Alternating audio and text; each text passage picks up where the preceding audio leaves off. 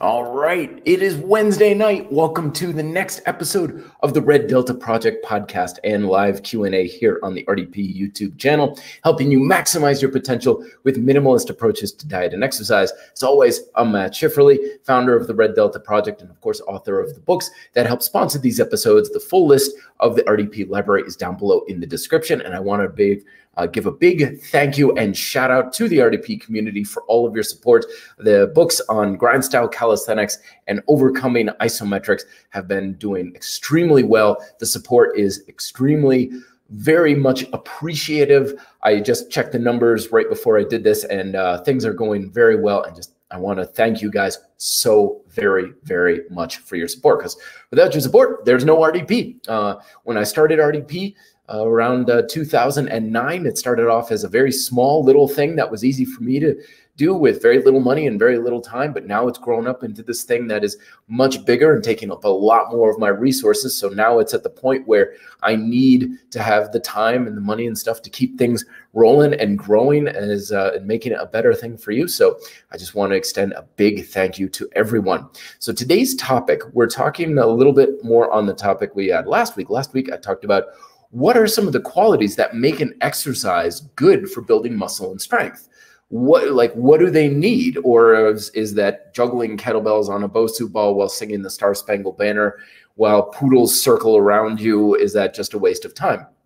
So I covered those qualities, and I won't go over them too much just now. You can revisit that live stream, and I cover it in the first 10 minutes and stuff. So today I wanted to cover what makes your routine good for helping you to build muscle and strength, because a lot of questions out there. I get a lot of folks asking me, this is my routine. What do you think? What kind of routine should I be doing? Yo, Michael, good to see you, my friend.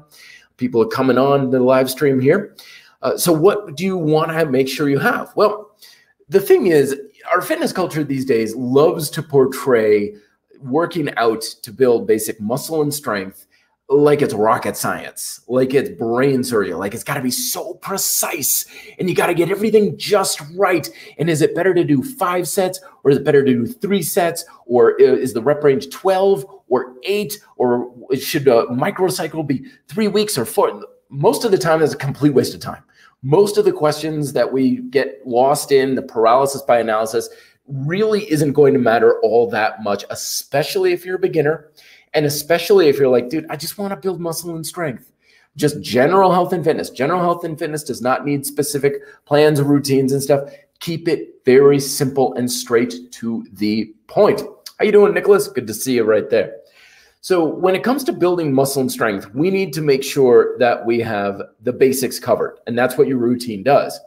The first thing you want to make sure you have is that you are practicing some of the basic movement patterns like I talked about last week. And you are working each major muscle group roughly once, twice, maybe 3 times a week. Twice usually seems to be a good pattern for most people. So a frequency of twice a week is usually a good place to start. And here's the thing that people get lost in. They think the frequency matters. They think that, oh, should 3 times a week matter, or is it twice a week better, or once a week and stuff? The frequency is not what is the most important. How often you work a muscle group is not the whole story. The other half of the story is basically how well can you recover and allow supercompensation to take hold after your workout, because that's actually what gets you results. You don't get results from working out, you get results from your recovery, supercompensation, where your muscles recover. They make themselves just a tiny itty bitty bit stronger and better and bigger than they were last time, and that's where you get your results.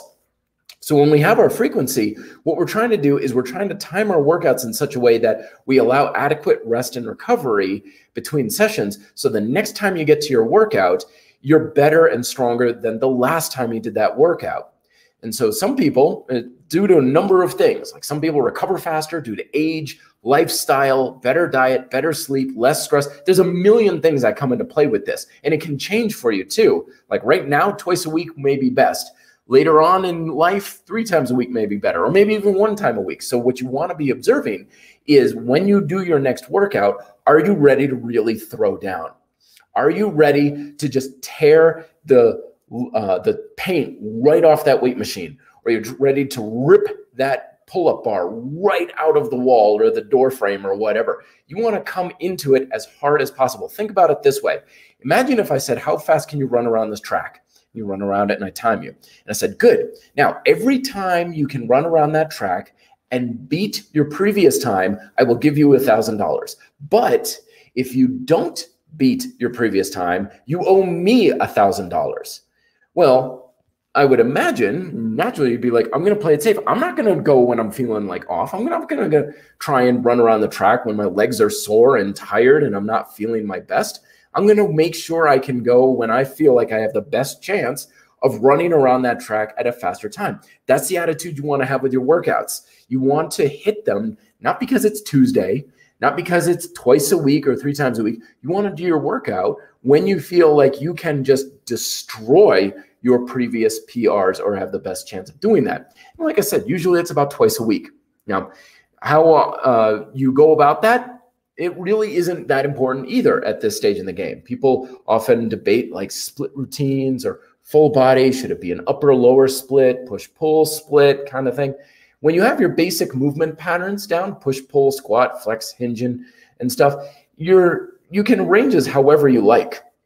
It's more down to personal preference and just scheduling abilities for you. So I really don't care what your weekly routine looks like. As long as you're getting that muscle worked a couple of times pretty hard, you're good, regardless of what your actual workout itself is. You can do deadlifts along with push-ups. You could do squatting along with pull-ups or squatting and pushing. It's not like there's some special combination that you need to engage in. And if something just for whatever reason rubs you the wrong way, like, oh boy, I did bridges today along with pull-ups and that didn't quite feel so good for whatever reason, you'll know pretty quick. And you're like, okay, change it around, not pull-ups with bridges same day. I'll put them on different days kind of thing. And to a large degree, that's how your routine that's best for you is going to come about, is you're just going to get the feedback from the routine and you're just going to kind of learn what works best for you.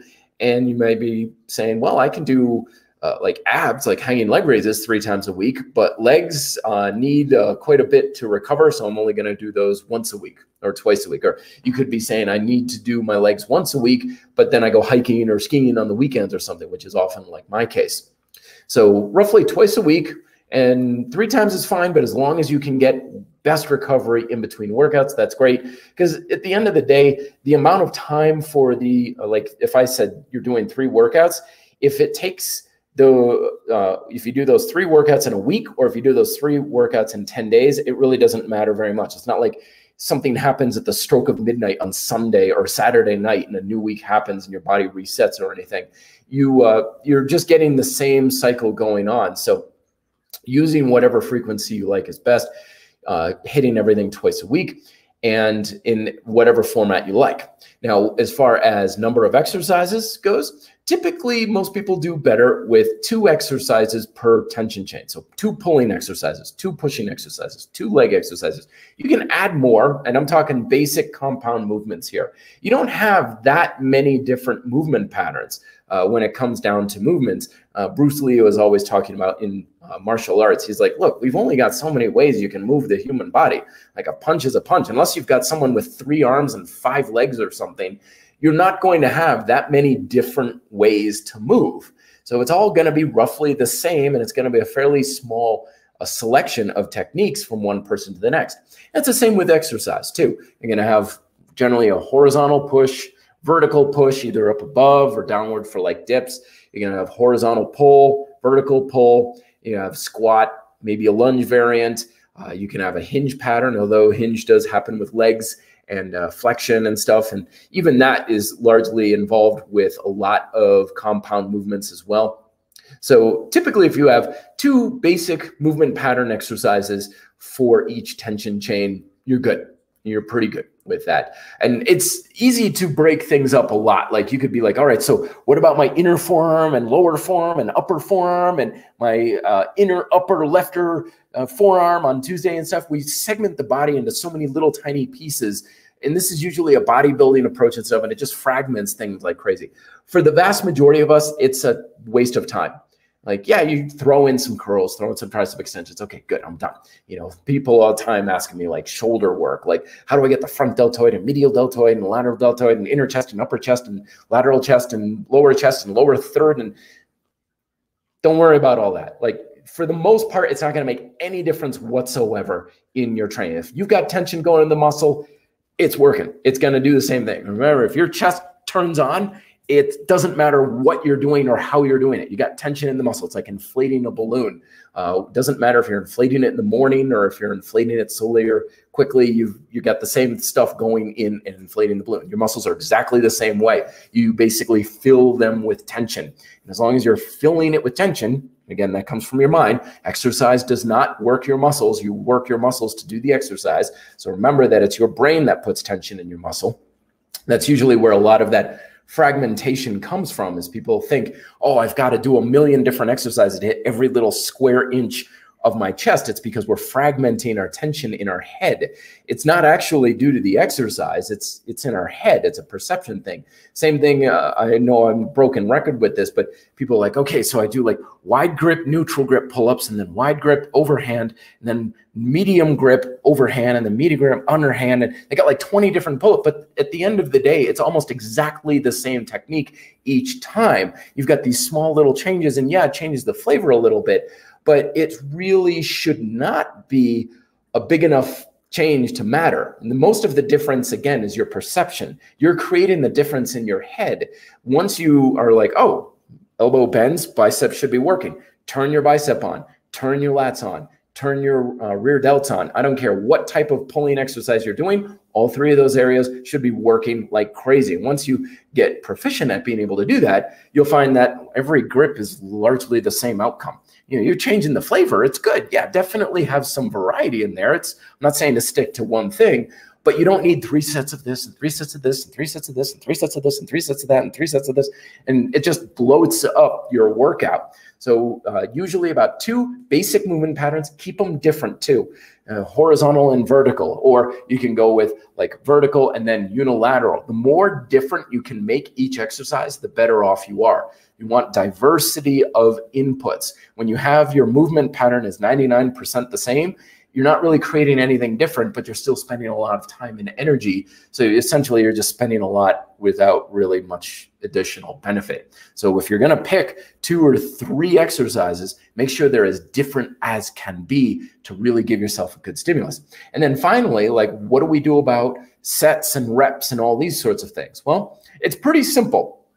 You have time and tension. Those are the only 2 real variables you have, because that's all your muscles understand, is how much tension is in the muscle and how long is it there for. And the more tension you have, the less time you can have it there for. Time and intensity is often how this is referred to. So if you're trying to train more for a strength or very high output, you have short period of time, so low repetitions, right? And that's more for strength stuff. When it comes to endurance, then it's the opposite. It's more time, more higher repetition stuff. And it's relative to everybody. Some people will say that doing 12 repetitions is light, high repetition stuff. And some people would say 12 is heavy, depending on what you're used to. And then when it comes to building muscle, it's pretty much shown these days that it's across the board. You can build muscle and create a stimulus to build muscle with a very wide range of resistance and rep ranges. You can go heavy, you can go relatively light. As long as you're pushing your muscles to the point where you're really kind of taking them to a high level of fatigue, that's the more important stimulus. So the strategy I usually recommend to folks is start with a warm-up, of course. Anything that just kind of gets your muscles and everything used to warming up for the exercise. Usually lighter versions of the exercise is a good way to go. And then go into strength work. So keep it heavy and keep it low repetition, relatively low repetition. And for me personally, I've always just keep doing sets as long as you can keep the quality up. Don't say, I'm going to do 10 sets. And at the same time, I wouldn't tell someone do only 2 sets. Usually when I'm working with clients, I give them 3. But for me, it's like, I'm just going to keep going until I feel like my ability to really churn out the output of my muscles starts to decline. So today I was doing like commando pull-ups where, you know, this arm is doing most of the work. And I got pretty much like a 5x5. Only the last 2 sets were really 4 and 4. And then set 6 was like 2. I was like, all right, I'm on the downward slide. Cut it right there. And I cut it because my muscles were starting to really tire out. I wasn't able to really push them pretty hard. And then I pushed them to the last little bit with hypertrophy phase in grind style calisthenics of rows, high rep rows. And I just got a good set, and it's just go until I don't go no more kind of thing. And that's usually a pretty good strategy for kind of mixing strength and hypertrophy work together, because you're tiring your muscles out, you're pushing them to a very high level of fatigue, especially with the finishing phase in grind style calisthenics, but you also have the heavier, lower repetition stuff you have earlier on. So you're really training for that strength. So you're getting the best of both worlds. And that's generally my recommendation for building a strength and muscle building routine. You got a lot of flexibility. You can use any kind of tools you like. You can do almost any kind of exercises that you like, as long as it's following basic movement patterns, push, pull, and squat, and so on. It really doesn't matter that much of, should it be like dips? Should it be straight bar dips? Should it be dips on rings? Should it be dips on like a weight machine? Should it be bench press? Should it be dumbbell bench press? Should it be push-ups? It really isn't that important, because remember, muscles are really simple tissues. They have an origin and an insertion, and they work and they fill up with tension to bring the two closer together. And that's it. That's literally the only instructions your muscles have, is how much tension can they generate to bring the two together against resistance, and how often or how long can they keep that contraction going for. Those are the only variables you really have in a strength and muscle building routine. Everything else is just personal preference, personal resources. Like, I don't have dip bars, but I've got gymnastics rings. Okay, and you're going with gymnastics rings. A lot of what makes a routine work, as far as the details, is just personalization, basing it off of what do you like to do, what can you do based on your schedule, based on your resources, based on what can you do. Maybe you got to work around an injury. Maybe you just prefer certain exercises. You could be like, I love deadlifts, but I hate kettlebell swings. Okay, no kettlebell swings. We'll do deadlifts instead. Use what you feel it just works best for you, kind of thing. So you have a lot of flexibility when it comes to building muscle and strength. So those are the basic tenets, I would say. Whenever someone says, what do you think of my routine? I'm just looking at it like, well, is it fairly balanced? Like, you're not doing a million pushing exercises to one pull. And is it in the right direction? Like, rep ranges are not crazy. Like, I do 1,000 push-ups. It's like, it can't be that intense then. Can't be building that much strength if you can do 1,000 push-ups in a row. And again, a couple times a week. And that's about all I really look for. That's all I really care to look into. For the most part, it's just, well, do you like doing it? Is it something you can maintain and sustain? And always don't forget that your routine doesn't get you results. I'm always saying a good routine is like a launch pad for a rocket. It keeps you stable and it points you in the right direction, but that's it. It doesn't get the rocket into space. Your routine is not what builds your muscle. It's not what builds your strength. It's what just gives you some structure and some direction. It's up to you to hit that launch button when you're doing it and take your workouts to the next level with progression. That's the topic for next week's episode. So I'm going to talk about some of the strategies that you can implement to make sure you're making progressive steps in each workout, because it's the progression that gets you results, not whether or not you're satisfying some sort of a fancy rep scheme or some fancy body part split and stuff, because for the most part, it's really not all that important. All right, enough on that. Let's get into some questions here. Andrew, first up, how can you train for strength while doing calisthenics? Well, you gotta make sure that you're using techniques and methods that have a high level of resistance. Because strength in calisthenics is exactly like strength in any other discipline, where you've got to make those muscles work hard. If you're like, oh, I could do 100 push-ups, it's like, yeah, I could do 100 bench presses with just an empty bar, but people are going to be like, what are you got going on there for? Now, that's the general gist, though. You can definitely improve strength through neural proficiency, too. If you ever read Dan John's book, Easy Strength, which I highly recommend, the basic idea is keep it light and keep it very frequent. You can just keep practicing, practice. Get so good at the move that you can do it in your sleep. That's a strength through neural proficiency, and that can be very good. So, for example, if you're trying to get good at your pull-ups, do a pull-up variation that's relatively easy, and you can practice it every day. And it's kind of a grease the groove approach. And then when it gets really easy, then you can add some weight. But generally, strength training is about making your muscles have to work extremely hard. Like if you could do an exercise for more than 5 reps, it may be a little too light. Let's say, like generally, I would say 8 reps is the upper range of that spectrum.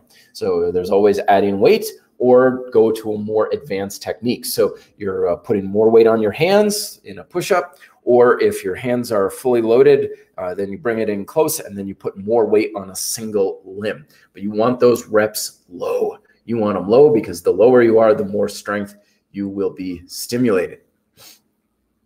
All right, Black Pepper, hell, I gain a lot of weight, so I can't exercise. Like even a diamond push-up is very hard for me, and I could do it very well before. I'm going to do a 48-hour fast, not back-to-back. What do you think? I mean, I personally, for me, fasts for me don't do me very well at all. I've done it several times, not a 48-hour. Dear Lord, man, that's going to be tough. I know a lot of people that do like 72-hour fasts, and in some religions they do stuff like that too.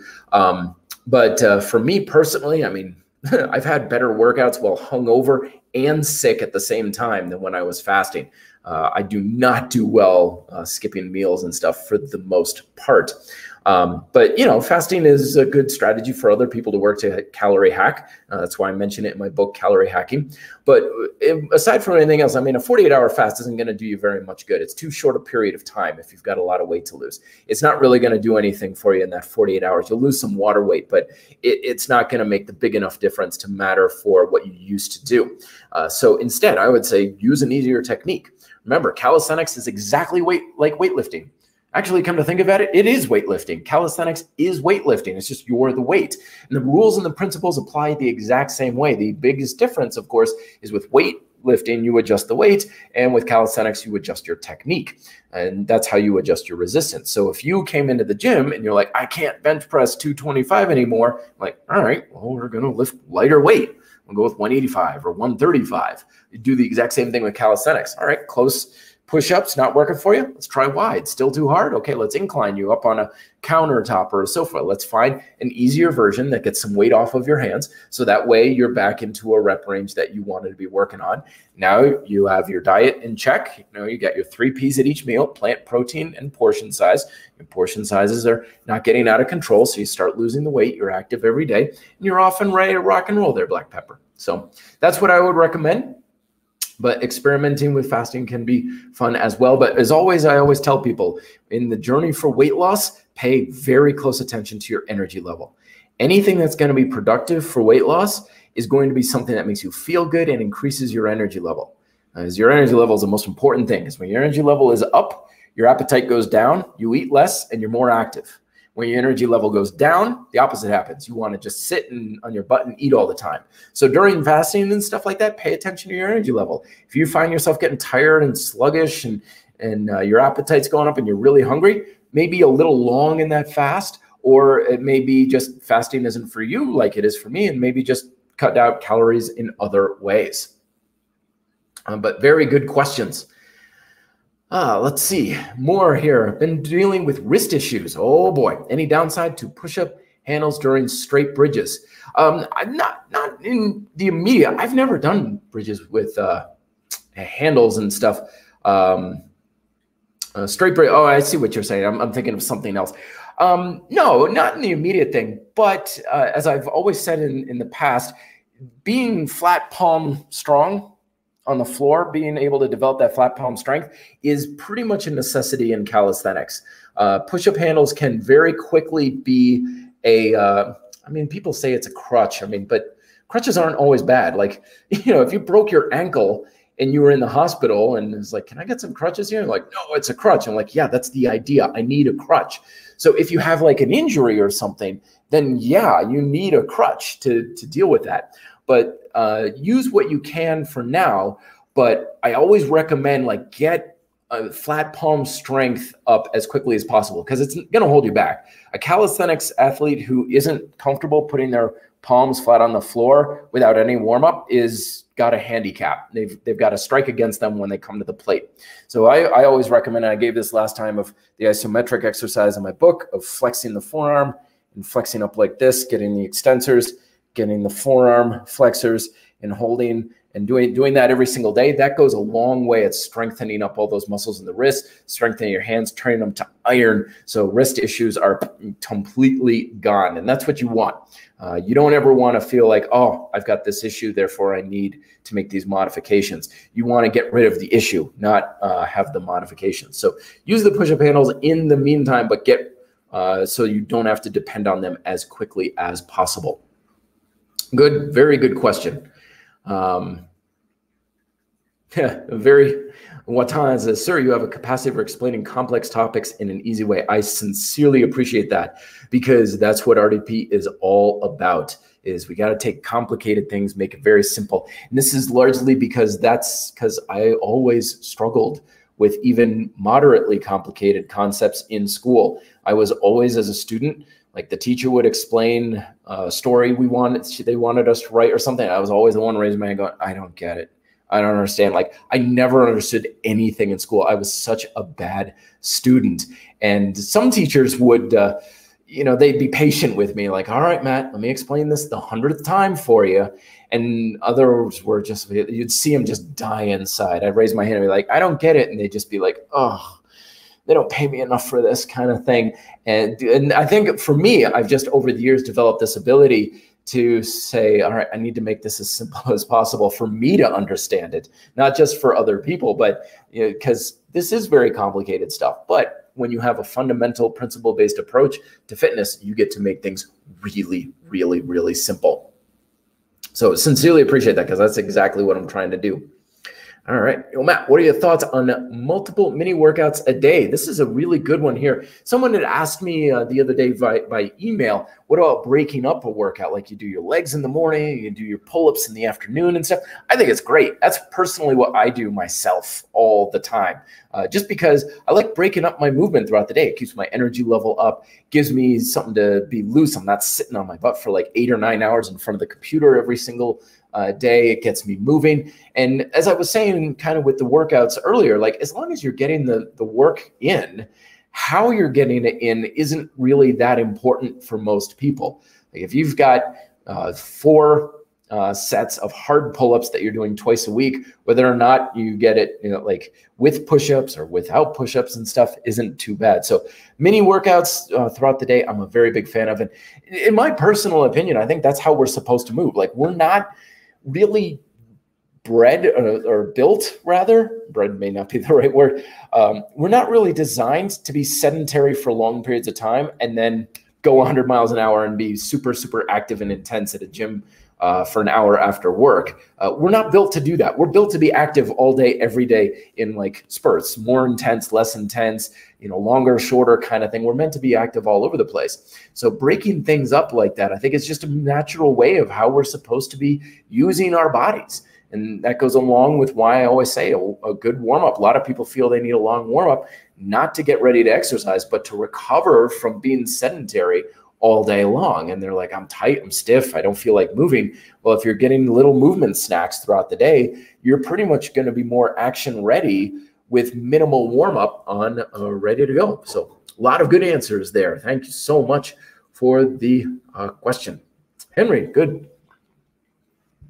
Matt, I've noticed that you've done neck videos that involve isometrics, which don't load the spine. I guess neck bridges are out now, but how do you feel about neck curls extensions like some do off a table?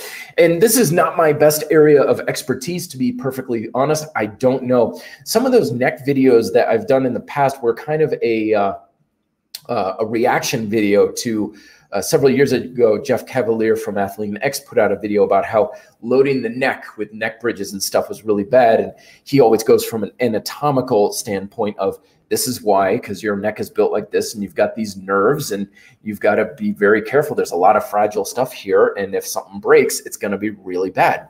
So one of the neck videos I made was, well, here's how you can work your neck without loading it in that way to save, to lower the risk to the vertebrae and the nerves and all that kind of stuff. And I personally find it loads the muscles a lot better too.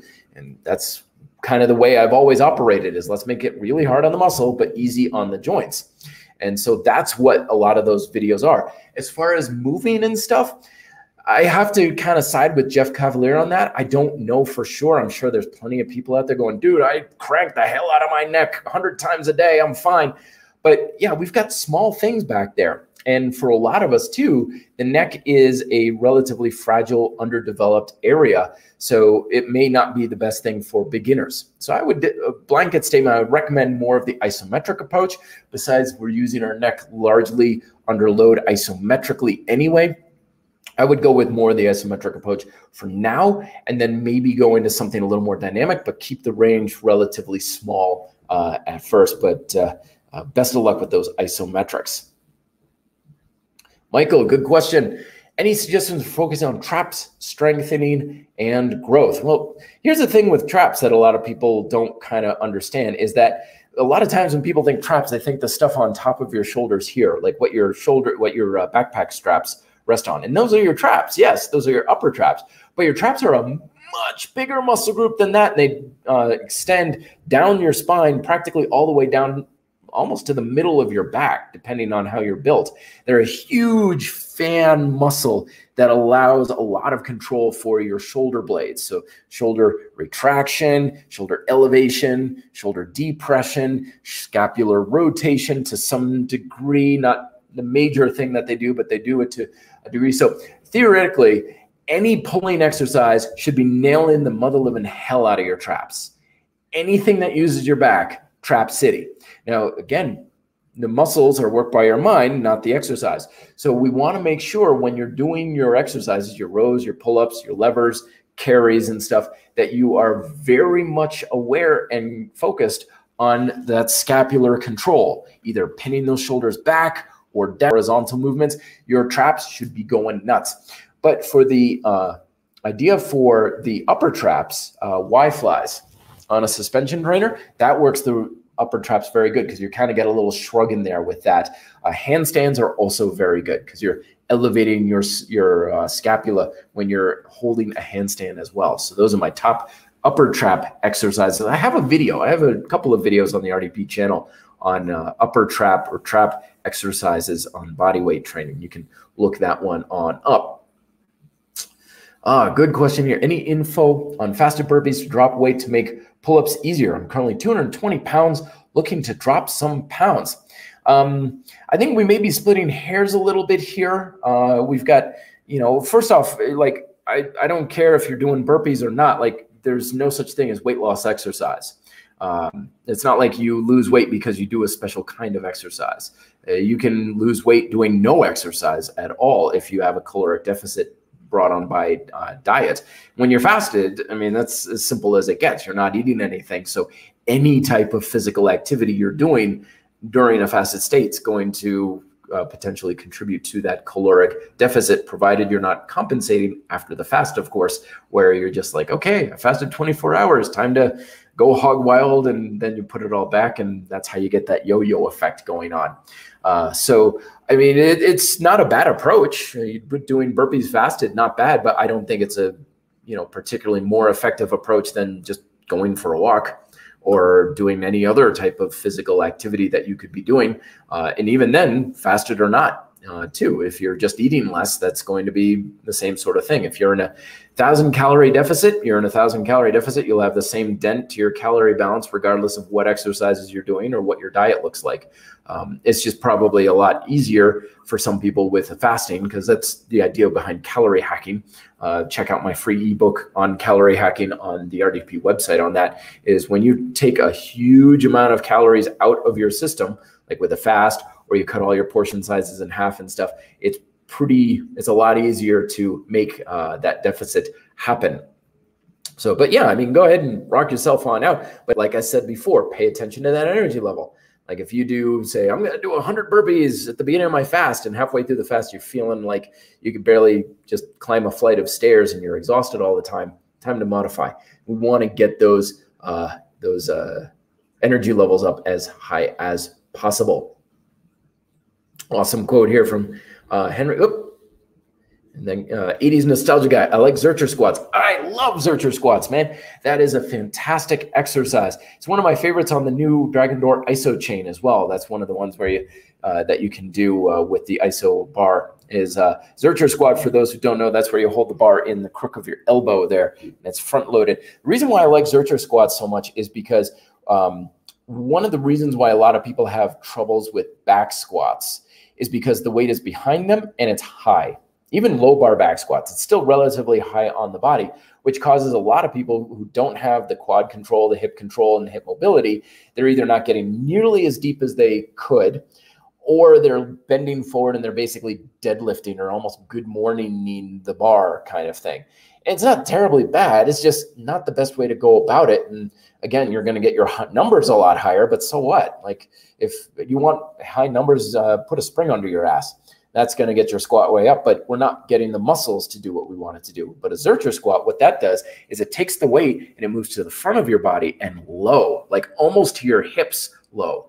So now you've got this much more stable, balanced position that you have the barbell, or some people do with curl bars. Zercher squats with sandbags is also fantastic. That's really good. And a lot of people find that it is so much easier to get a super deep squat, really good for hips, really good for mobility, really good for that hip hinge that people often talk about.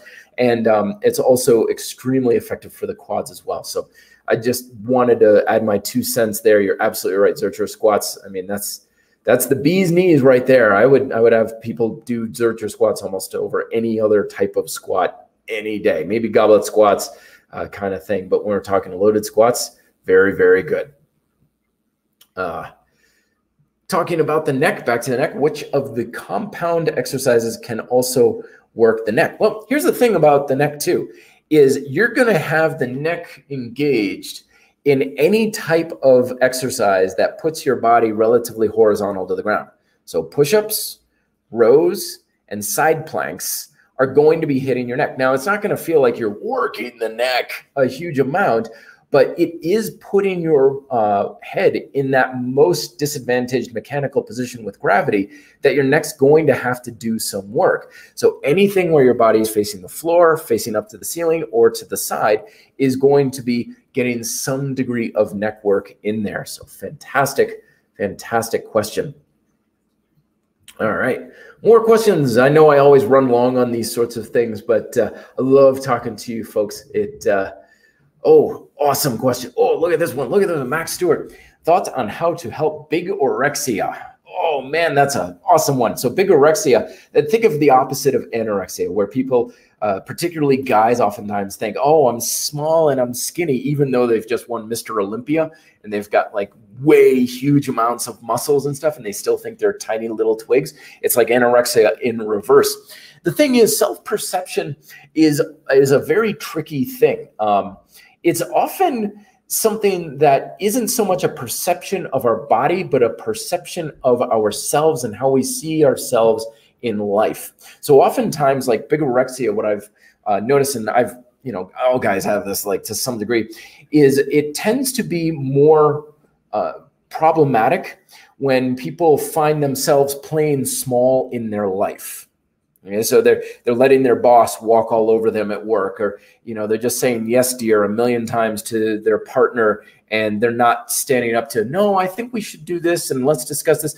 A lot of times this feeling of I'm a small person physically is accompanied by the thoughts and feelings of I'm playing small in my own life, and I have a small voice and a small say and a small amount of confidence and stuff, and internally, and that gets reflected outwards into our perception of ourselves physically.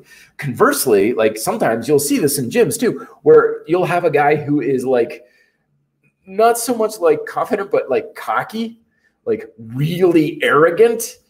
And so because they have such a big feeling and thought of themselves, they could be skinny as a beanpole, but they're walking around like this, like they got beer barrels under their arms and stuff, because they perceive themselves as being this big, huge, beast of a guy, because their perception of themselves as a person is that. So they're projecting that outwards. So usually when people are like, oh, I'm small and skinny and everything like that, I would say look at other areas you can grow, other areas you can become bigger in your life, being more confident, asserting yourself a little bit more in situations, making your presence more felt at the office or in relationships and stuff like that.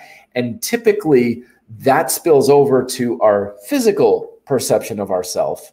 And even if your body doesn't change, your perception of the body changes as well. That's just my 2 cents. I'm certainly not a psychologist in this sort of thing, but I've noticed that in my own life, and I've noticed it with other guys, is when they start to feel bigger confidence, is they don't feel like their body is too small. Okay. All right. Let's see. More questions. Do you still train with weights? Yeah, I'm a weight. I got 190 pounds here. Of course I'm a weight. Not really, not a whole lot.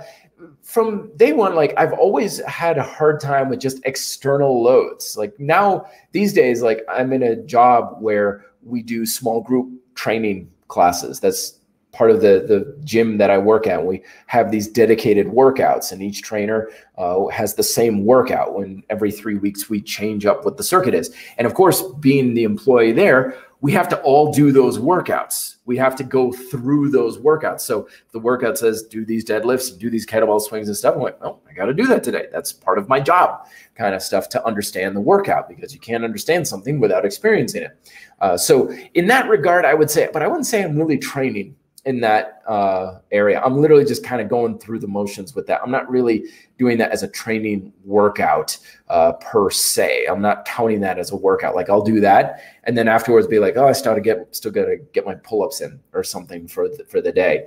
Of course, I still do loaded calisthenics. Loaded calisthenics is one of the 4 disciplines of grind style calisthenics. I got the Kensui weight vest. I've got dip belt for weighted pull-ups and dips. But the weighted calisthenics is still a relatively small portion of my workouts, just largely because I often don't find myself around where I've got that equipment, because it's at the gym and I do a lot of workouts at home. And 2 is I just like feeling my proficiency improving with the progressive calisthenics. Like today I did those commando pull-ups and I felt it way more in my lats because I'm working on the scapular stability in my rear delts and stuff. And it was like a total game changer. So I really like the progressive pull-ups, and I don't really do a whole lot of the weighted stuff. So that's the extent. I know, long answer. Long story short is pretty much no, but they sneak their way into my life from time to time, usually from obligations than anything else. Oh, good one here. Lee Smith channel. Anyone doing push sled for legs? Love sleds. Oh my gosh. Sleds are so good. We have this thing called a sled mill actually at work. It's not a sled, but think of like a non-motorized treadmill that has resistance on it. So when people get on it, they really got to work their legs. Very good finisher for you grind style calisthenics practitioners. If you've got sleds, if you're doing it at a work gym or something like that, or you can push a car. You can push a car, you can push a truck or something. Very good finisher for the legs, good for that explosive power, jacks up your heart rate. And it's also very good too if you have like joint issues, because it's all concentric. There's no eccentric when you're using a sled. So it's also a very good way to really blast your legs with less stress on the joints. So very good. Lee. Good one here. Any thoughts on heavy partials? Yes, absolutely. So range of motion, don't forget, range of motion is one of the elements of progressive challenges that I outline in my book, Smart Bodyweight Training, is your range of motion. That doesn't necessarily mean more is always better, but going with a shorter range of motion with a more difficult technique is fantastic. It's outlined in many of the progressive steps in convict conditioning, in fact, of do a one-arm push-up or do a pistol squat, and only going down so far. So heavy partials, fantastic, definitely good. And then you increase your range of motion as a way to go about it. All right, one more question here. Michael, any chance still training your TKD? Any future videos on bags or pad drills? I still do my Taekwondo. I still do it most every day. I've got my little drills that I follow and I do. I was trying to find some schools before the lockdown started, because I haven't done any formal training in forever. I was like, I need to get back into it. Sadly, my Taekwondo school back in Vermont closed down due to COVID, which, I mean, seriously, like that school was like a second home to me. The instructor I knew since I was 10. He was like a father to me. So hearing that closed down in Vermont really, really hit me hard. That was really sad. And unfortunately, I think that's the case with a lot of martial arts schools here in Colorado. A lot of schools have been going out. I've been sending out emails requesting information. Hey, found your website. Not hearing anything back. It's not looking so good these days for formal training at the moment. But yeah, it's probably going to pick up at some point. I got to get back into it for sure. I mean, it's just been wreaking havoc. There's a calisthenics gym here called Awaken Gym, and before COVID hit, I was like, I should get in on that. I should go to a calisthenics gym. That'd be great. They closed down due to COVID and everything. There's another one that I found called Club Calisthenics, and I've been there twice, and the doors have been closed and locked up. They still seem open, but they haven't been like open for business. So I don't know. Not like I've got a lot of time to go and take classes and stuff, but you know, you got to make time for these sorts of things. You know, as Dan John always said, if you're only training yourself, you have a fool for a client. So it's definitely important to get some formal training for sure. All right, folks. Well, I have some salmon on the grill. I'm going to make up salmon, rice, and veggies for tonight's dinner. But thank you again, everybody, so much for being on, asking your questions, for all of your support. As I was mentioning earlier, it means the world. And stay tuned for next week's episode where I talk about some of my progression secrets. Okay, let's use the internet lingo. Secrets that's going to blow your mind and all that hype and stuff. But no, seriously, what I'm going to be talking about next week will greatly enhance your chances of making progressive advancement. And I'm going to be talking about one of the biggest mistakes that people make, especially in calisthenics, when it comes to trying to get bigger and stronger. I'll talk to you guys next week. Till then, be fit, live free.